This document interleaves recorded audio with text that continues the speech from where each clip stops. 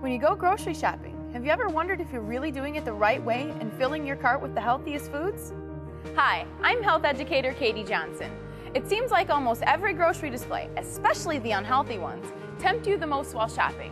Hey, we're only human, and they're right at eye level. It's not surprising many of us spend most of the time in the inside aisles when you actually want to spend more time on the perimeter of the store. That's where you'll find the freshest food, including produce, meat, and dairy. Fresh foods are generally healthier than ready-to-eat foods found in the inside aisles. Because the foods on the perimeter are fresh, eating these items can help you better control the fat and sodium in your diet. Maintaining a healthy diet for many means watching what's added to foods as well. Some foods can spoil quickly, which is why many foods contain added preservatives. So what's a preservative? Chemicals or additives in food that keep them shelf stable. Some preservatives can make food last for years. If foods do not have a lot of preservatives, then they need to be refrigerated. Keeping food at a cool temperature helps to reduce bacteria growth and keep them fresh.